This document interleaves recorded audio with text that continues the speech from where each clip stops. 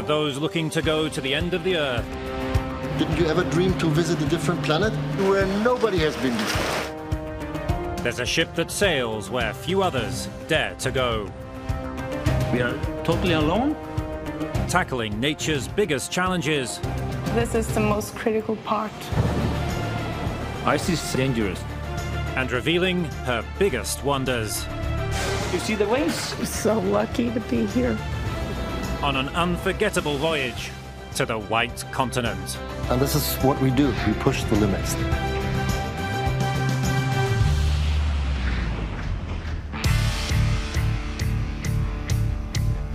For the most audacious of explorers. There's nothing more remote than Antarctica. It is a place like none other. Another world awaits, and the ROALD Amundsen will get you there. This ship is made for ice, so we want to see ice. We're going to the ice, looking for the ice.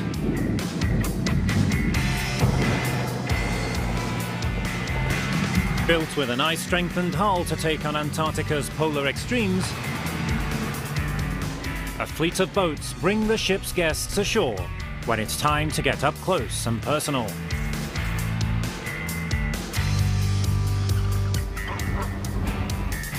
Back aboard with sleek Scandinavian design, a luxury spa, and plenty of options to feed all the senses.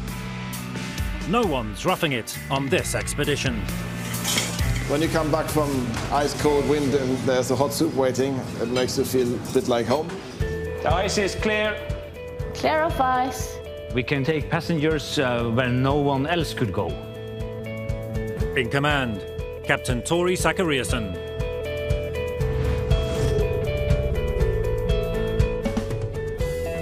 Everything is so big down here. It's the ice, the glaciers, and the icebergs.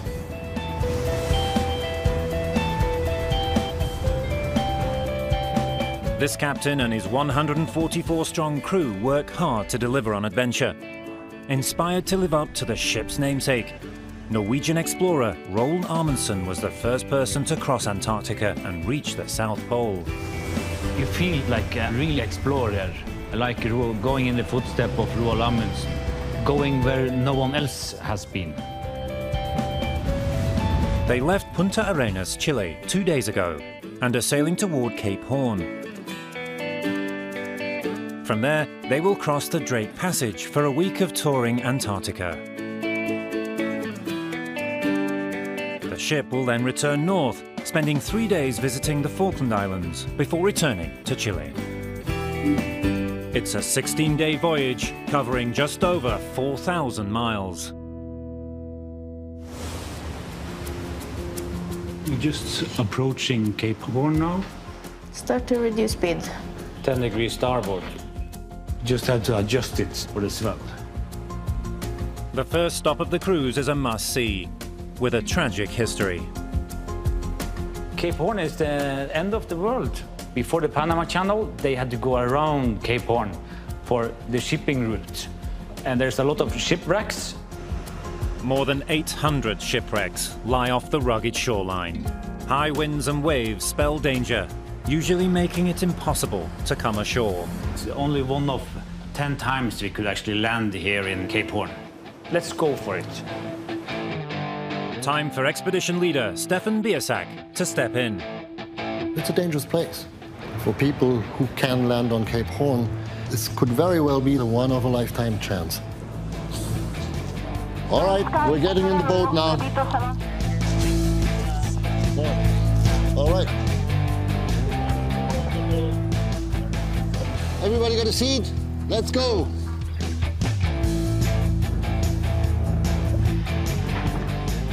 Looks better in the bay than it looks out here. So let's just hope it stays like that. It's up to his team to lead the Intrepid, once they've decided if they're ready to roll. Hold it for a second, hold on to it. Eagle has landed. Bridge, Stefan? Yes, go ahead, Stefan. For your information, landing is a go. We have some swell here, but it seems safe and manageable. All clear. rough waters won't stop the fun. Guests are on standby in the tender pit, ready to disembark. But choppy waves mean taking it nice and steady. On the bridge, they're working to keep the ship in place, but they don't drop the anchor. Instead, they use Roald Amundsen's dynamic positioning system, or DP. Engage DP. Engage DP. Ship is in DP. With dynamic positioning, the ship's propellers work together with the bow thrusters to respond instantly to changes in waves and wind. That holds them in a precise geographic position, with less than a meter of movement in any direction. The ship will automatically hold her own position, so you don't need to think about dragging the anchor or turning around the anchor. When you're a child and you look at world maps, you think, wow, will I ever get there? It's barren, but it's beautiful. Considered by some as the sailing equivalent of climbing Mount Everest, it's a real victory. What is it, 1 in 10 landings actually get on here, and we're one of them? But all the visitors take a solemn moment to pay tribute at the Albatross Monument, commemorating the more than 10,000 souls lost in the seas between Antarctica and Cape Horn. I just can't imagine all those ships passing here. Yeah, very brave people. Well, it is the end of the world, and so many men in particular have died down here in the days of sailing ships, how they could even think of doing it. Suddenly, an urgent call to the bridge. Please let me know in which boat the stretcher will be coming. A passenger just fell climbing into the tender boat. She has some problem with the foot, so we're sending a stretcher team shoreside. The stretcher is coming, and then we will bring you to the boat, and I'll do the X-ray. Okay, nurse is notified, X-ray machine is ready, and they will meet him at the tender pit. With the nearest hospital 5 hours away and the rest of the course even more remote, the injury could spell the end of the cruise for one guest. But if we have to, we have to. So this is what happened when we are in the landing site, and the guest is going back to the boat. She's back from the ladder. On the ladder? The stairs going down? Yeah, the stairs going down. Yeah. And she sustained the injury. Oh. If you try to look at the injury, oh, okay. It's oh, look at that. Yeah, it's definitely broken. Yeah. Yes, sir. Yeah. I'm not a doctor, but that's broken. Yeah. A Chilean Navy boat is en route to transport the passenger to hospital. It's just coming here a couple of minutes, actually. You see it. Everyone is ready. They're going to transfer the patient. This sort of help will be impossible once they depart Cape Horn. They won't see civilization for another 10 days. Ready to sail? Yes. Let's go.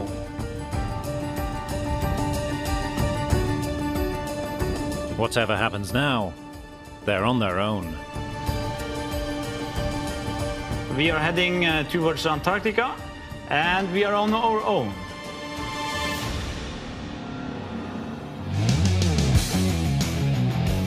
It will take 2 days to cross the Drake Passage and reach Antarctica, the windiest place on Earth. Waves 5 to 8 meters high usually make for a rough ride. But overnight, the water turns unusually calm and stays that way. I was a little terrified, actually, of getting too seasick, and I'm very happy that there's not much of a swell and the boat is cruising along beautifully. I was hoping it'd be a lot rougher than this.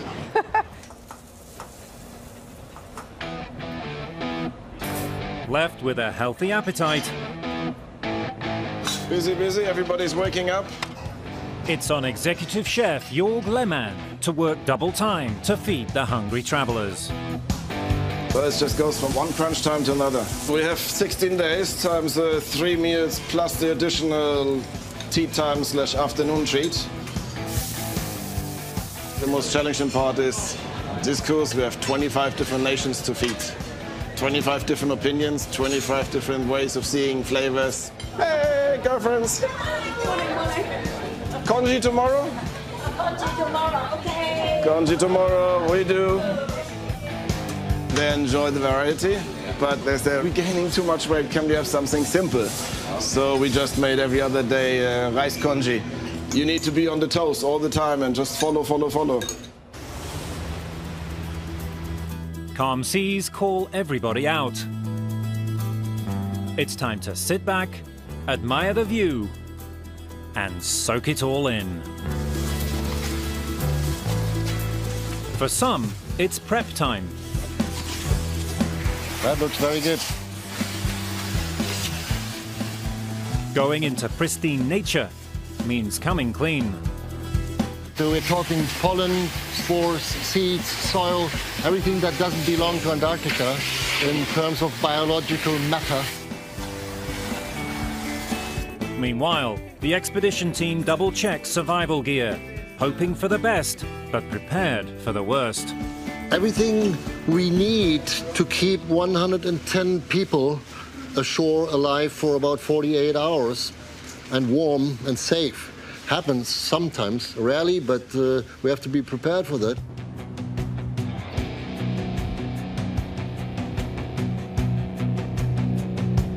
You can see the line is of all the icebergs. That's when we cross the Antarctic Circle. Push! We're just crossing the Antarctic Circle. Yay! Very good. Thank you very much. Hey, you drove. Majestic. You know how much I love this thing. I don't know why you love it. God, I hate Ferrari. The search for the greatest race car. This is bigger! A Discovery Plus original. 3 men, 4 wheels. Stream the full series now on Discovery Plus. It's home to 90% of the ice on the planet. And over 100 islands lie off the west coast of the Antarctic Peninsula. Many of them are covered by numerous sheets of ice that are in constant motion, with huge icebergs carving off their glaciers and drifting out to sea. All the ice you see here is broken from the glacier. Captain Zachariasen is on high alert. Start to reduce speed. Okay, coming more to starboard, going in between there. Yeah. But he's as cool as his surroundings. I just love navigating in ice. The big ones we need to go around, but the small ones, that's no problem. This is where it starts. This is the beginning. This is only the beginning. Tonight, they're hoping to drive through the Gunnell Channel. It's notorious for getting choked up with ice. But it's also the most direct route to Stonington Island, a spectacular spot for their first landing in Antarctica. The latest ice chart. Okay. Using satellite photos to look at ice charts, the team try to predict what they're in for. The problem is, the images were taken at least 24 hours ago. Ice charts are always history. They give you a rough idea, a ballpark, but it's never precise. The ice is ever-changing, so they won't really know if they can make it through until they see it for themselves. We don't know before we actually are there in the evening. It's always a gamble. If they get stuck in the Gunnell, they'll have to reverse course and sail up and around Adelaide Island. A detour that'll cost them at least 9 hours. If we have to go around, it's actually a matter of about 90 nautical miles extra. Stefan wants his guests to see as much of Antarctica as possible. Such a heavy delay would cut his first stop drastically short, or force him to cancel other plans down the line. The ice can really change the game completely. But sometimes, against nature, even this ship has its limits. If we cannot make it through, we cannot make it through. That's the game.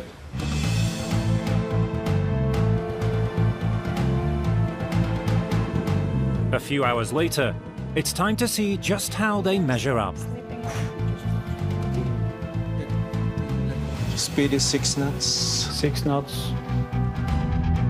ROALD Amundsen's hull has both an inner and outer shell to protect against punctures from underwater ice. There are extra ribs in the frame at the bow and stern, and there's thicker steel at the bow. Finally, a reinforced ice belt surrounds the hull at the waterline. But even all that only protects the ship from thinner ice. So Captain Zachariasen calls on the bow thrusters to help out. There's a lot of like drifting ice, so we have actually reduced the speed. We're using the bow thruster just to flush the ice away. Just push them to the side. Yeah. The Gunnell Channel is one of the tightest channels in Antarctica. To get through, they're going to have to give it all they've got. Take this one on the port side and we go between them, the big ones. The captain calls on every resource he has. Radar that lays out the overall pattern of the ice. Navigational charts that indicate the center of the channel. We'll just go slowly through this one and we keep us in the track. And sonar that shows the depth of the water and how far the icebergs sit below the waterline. Depth is 20 meters, so what we can experience here is the iceberg that's grounded. In water as shallow as this, the bottom of an iceberg can reach down as deep as the sea floor. When an iceberg runs aground like that, it's impossible to move, and as dangerous as a rock. This is the most critical part of the channel. Oblivious to the dangerous game of dodge, guests are ready with their cameras, mesmerized by the spectacular backdrop. So beautiful. It's I haven't words to describe this. It's insane. When you read about it, you see the pictures, but they just don't give you the feel of how it looks like, how it feels like being here. It's absolutely different. For the bridge team, the focus is unrelenting. You see the two big ones, the next one? Can see it. There's ice coming down from the other channel. 7 knots, reducing a little bit. We need to just pass the big one and going on the other side. Good space in between. Yeah, I think so. As night falls and visibility becomes poor, concentration is even more crucial. They need to rely on the radar and sonar technology to guide them. And a captain with more than a decade of experience navigating polar waters definitely doesn't hurt. A little bit more to port. I think we are actually through the worst now. Don't jinx it. The ice is disappearing and we're going to make it. We will be on our planned destination tomorrow morning at 7:30. Right on schedule, they make it through the ice to Stonington Island, an Antarctic ghost town so far south it's rarely seen.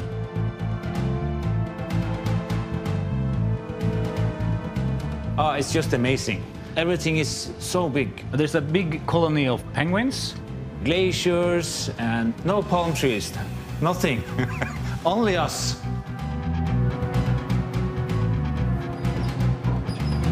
We'll go this way.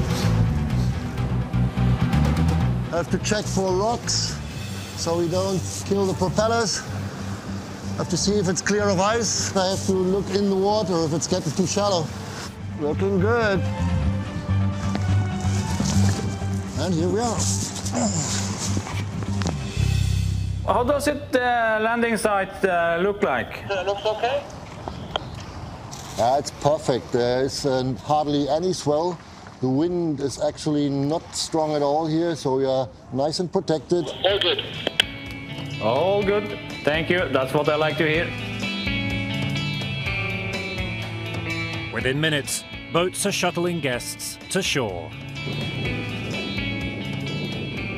Welcome to Antarctica, finally. When you see the captain, please pat him on the shoulder. He did a great job. He brought us through. It's amazing. We've got a whole colony of Adelie penguins behind you, and it's just really incredible. It's just gorgeous. It's breathtaking, and you can't get true perspective in a photo. You need to be standing here to see this. With the dynamic positioning system holding the ship in place, Chief Engineer Jonny Jonsen watches the output of the power plant. Power curve, the load curve of the ship is always going up and down because the propellers use more power in bursts to keep the ship there. That's where innovation and batteries come in. The batteries are really good. They cut off the high peaks and they deliver the energy instead of the engine ramping up. When less power is needed, the excess energy from the engines charges the batteries. It all adds up to a 20% boost in fuel efficiency.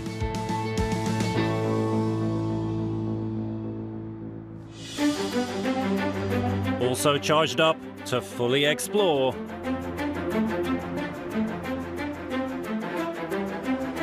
Guests have an opportunity to step into breathtaking landscapes. You have the glacier around, you have the island, you have the penguins, you have an abandoned station. You have everything here. 2 abandoned bases, actually. A British base, an American base. They're outdoor museums, so to speak.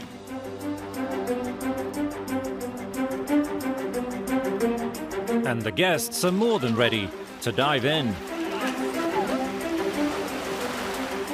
That was amazing. Those who don't want to plunge right in can glide on top.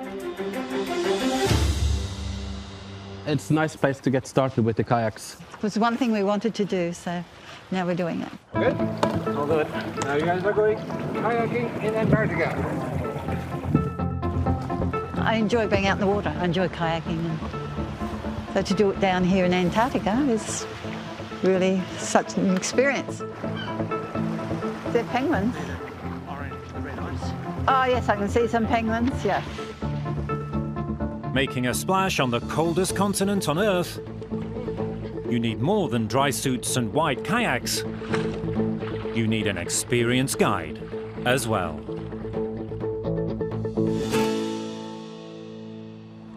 That's my goal, just show everyone how nice it is to get down on the water level.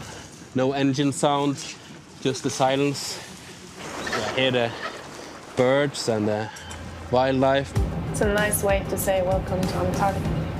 It's nice to be in a part of the world where that's rather untouched by civilization. Just get away from it all.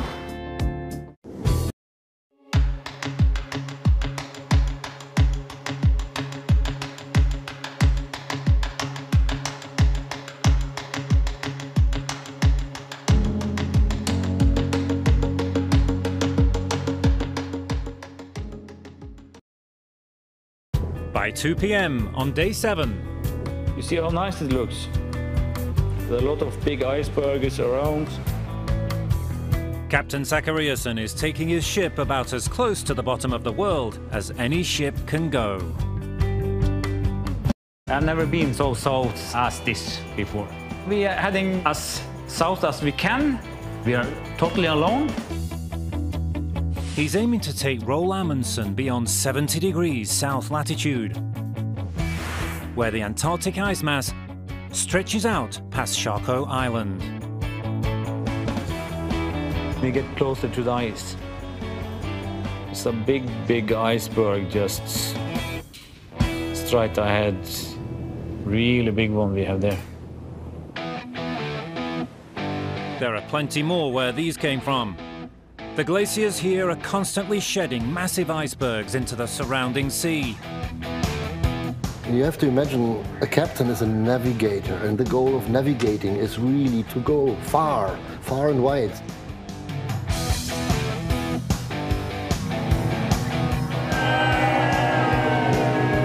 Congratulations, we're just passing 70 south. 70 south. It's a major achievement on a cruise where pushing the limits is part of the package. Very good. Congratulations. Congratulations. Historic moment. Who would have thought that in the beginning? Yeah. And this captain isn't about to stop now. Is it okay like this? Yeah, that's gonna pass behind the stern. Steering into the ice floes. He's confident that his ship can withstand the newer, thinner pieces of ice.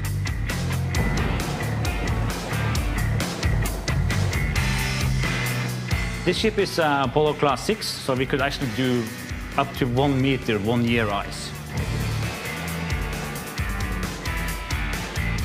Those are the white pieces close to the ship. But farther away, the ice changes. We try to avoid the blue multi-year ice, the growlers. We go around because the multi-year ice could hurt the ship. It's like steel ice. Facing up to the enormous icebergs here definitely takes nerves of steel. At any moment, a piece as big as the ship can break off, so there's no getting close. Ice is dangerous, yes. Not all the captains or the navigators won't like to navigate in ice. But I love ice. That's why I'm down here.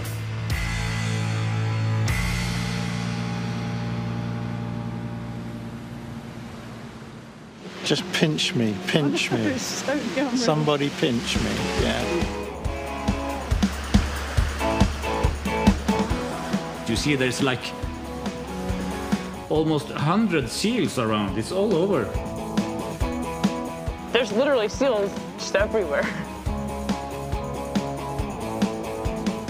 And we kept thinking, this is where we're going to turn around, this is where we're going to stop. But we just kept going.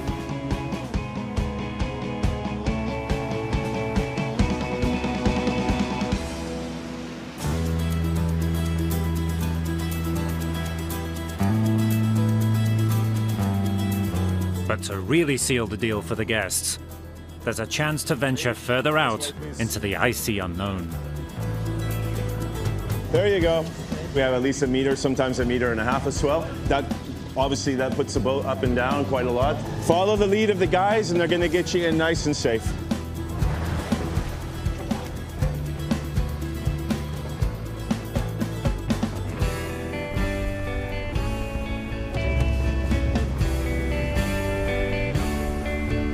It was 19.5 hours flight all the way from Dubai, and every single minute is worth it.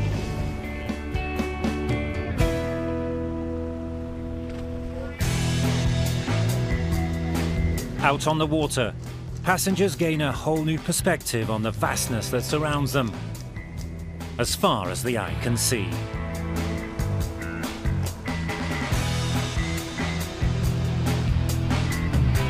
We had this famous saying, if you can explain Antarctica by words, that means you've never been there. Well, one moment, sir. Okay, there you go. It's a little bit rough on the tender pit now, but they love it even more when there's action. There you go. Wait there. You like it? Yeah. Fantastic. Turning to head back north, the crew can't help but pinch themselves at how far south they've come. You know what's funny? That they called Cape Horn the end of the world. I think this is where we are now. This is the end of the world.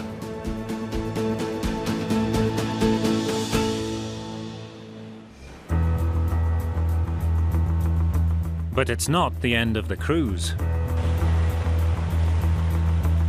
ROALD Amundsen is paying a visit to some very special friends, and that calls for an unusual display of courtesy.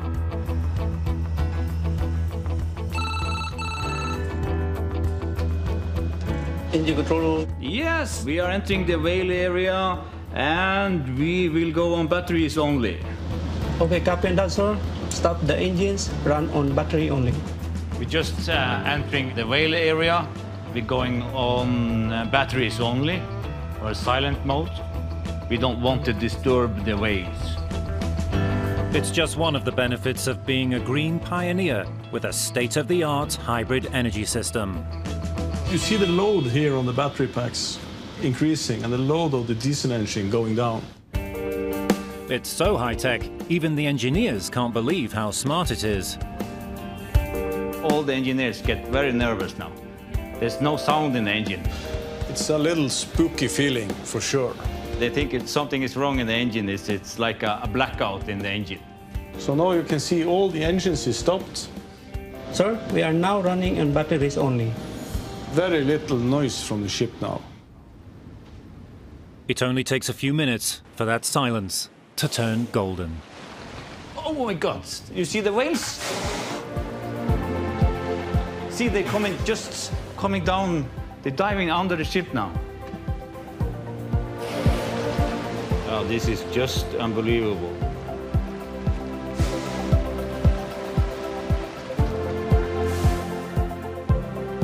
So it's basically the humpbacks and the Milky Ways that we see here.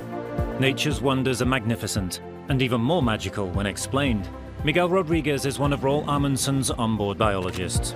Basically, they come here for a few months, they eat a lot, get many reserves, and then they go back north for breeding, and they hardly eat at all during the winter months when they are breeding.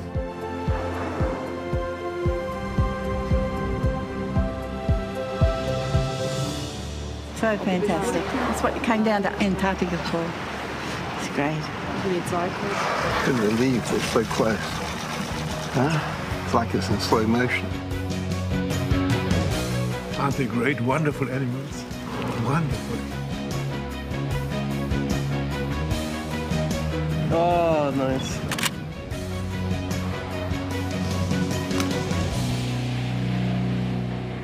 I've waited so long to see That's remarkable. something and their like noise, that. the sound they make. It's unbelievable to see it so closely. Amazing journey. I'm so lucky to be here. It's beautiful.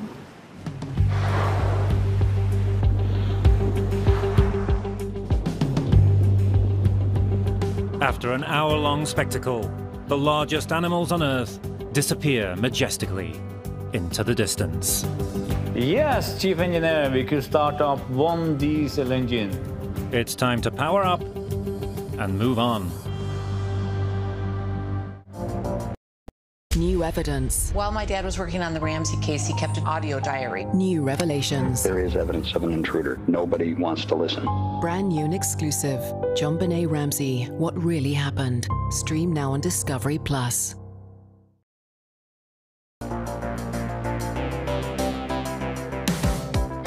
The next morning dawns grey, windy and wet. After a week of delivering once-in-a-lifetime experiences, Captain Zachariasen and the rest of the crew are hoping to pull off one more mind-blowing adventure with their final stop on the White Continent. There's only 2 active volcanoes in Antarctica. This is the one we can drive into with a ship. They're aiming to pass through the narrow entry to Pendulum Cove for a landing on Deception Island. The bay here is surrounded by a horseshoe-shaped island, formed by the upper ridge of an underwater volcano. This is the only place on the planet where you can do that. Seismologists monitor the volcano throughout the cruising season for any signs of potential eruption. But today, there's far more cause for concern above the waterline. The wind is gusting to more than 50 knots, just over 55 miles per hour. Snowing, winds, it's the Antarctic weather.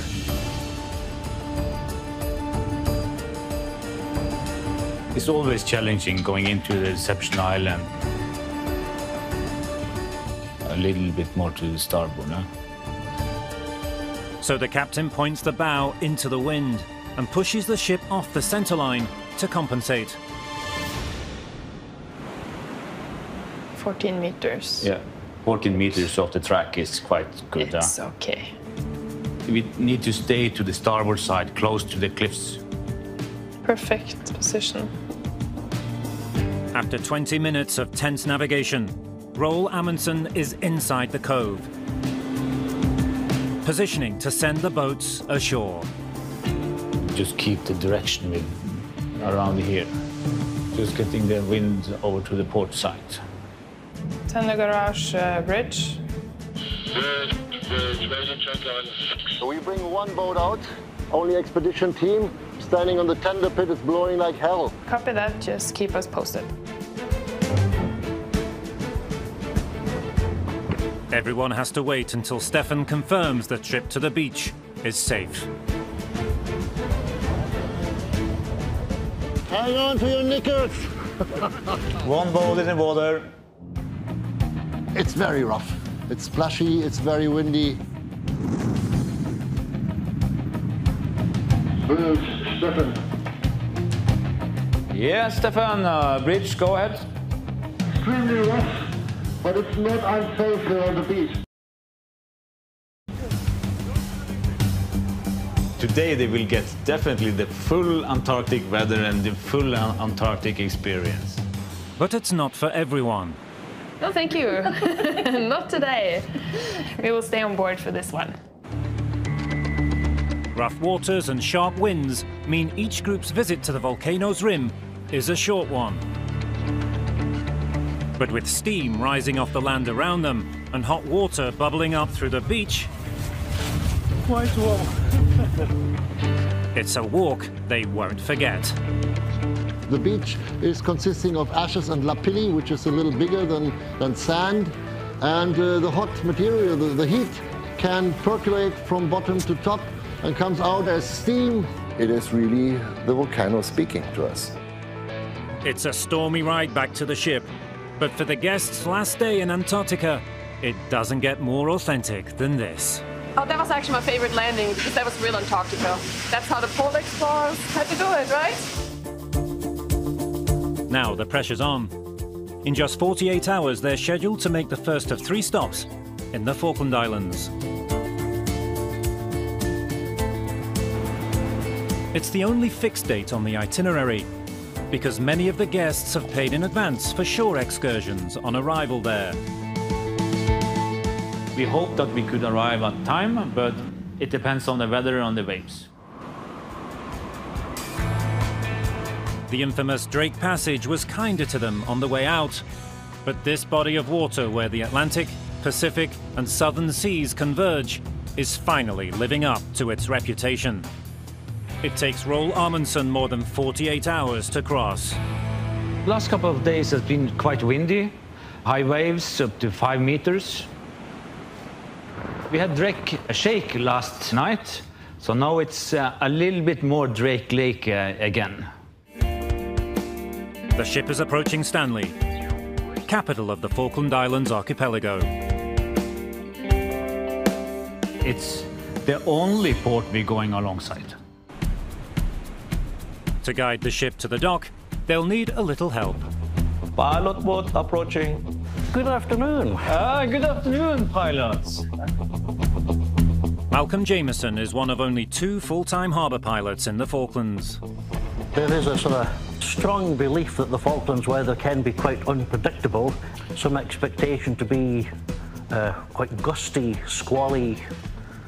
We know. And we know. We're expecting sort of southwest 20, 25, gusting 30, but it's maybe even going around more to the west just now. Yeah, I think so. As they approach the pier, it's not the wind that's the problem. The wind is stable. It's the shallow part that's actually, so it's very hard. Roald Amundsen's thrusters and propellers are churning to push the ship sideways. But with less than a metre of clearance under the keel, there's nowhere for the water between the hull and the dock to go. It's a little bit tricky today because it's so shallow. You have to use a lot of power just to get her moving. Just moving slowly close to the pier now. With a little persistence, Captain Zachariasen brings his ship alongside. Gangway in good position. In position. Despite a rich cultural history, there's no mistaking British influence here. And in Stanley, this local version of a British classic proves a hit.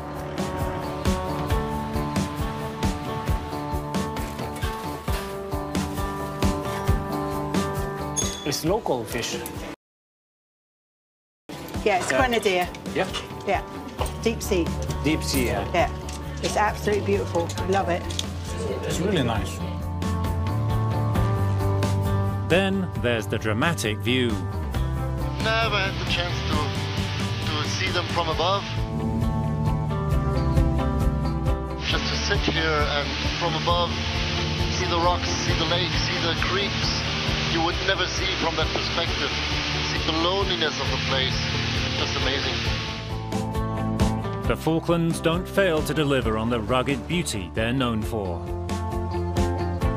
On Carcass Island, an ornithologist guest takes in the native wildlife, spotting a rare striated caracara. Never seen one before coming here today. They were killed by a lot of sheep farmers because they would kill the lambs and peck out the eyes of ewes. So there's only 500 breeding pairs of them. And on West Point Island, there's wildlife in every direction.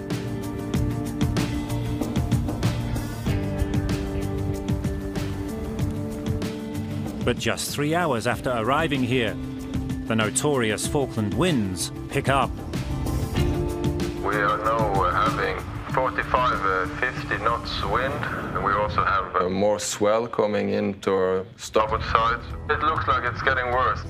Copy that, bridge. Okay, I will initiate. The ship is forced to call time on their final stop.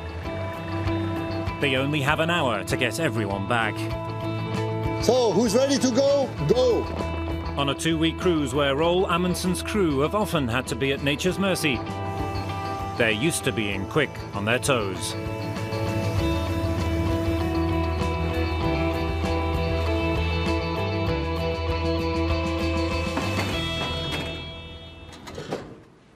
Going to the Antarctic is never a routine voyage.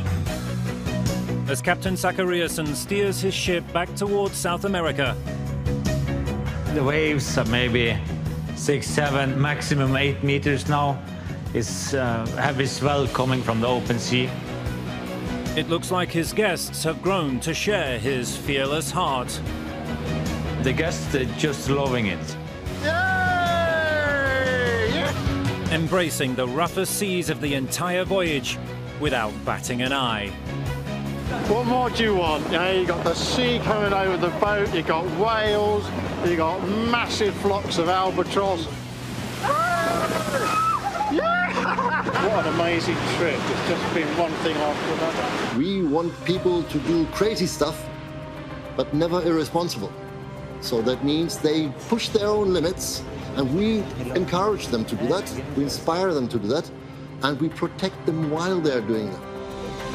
On this cruise, Roald Amundsen's crew members have done more than inspire their guests. I'm so lucky to be here.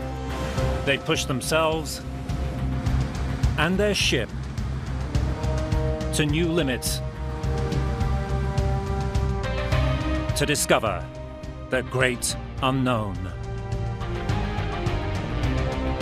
Didn't you ever dream to visit a different planet? That's what you do when you go to Antarctica. To see it really, really rumble and be wild, this changes you.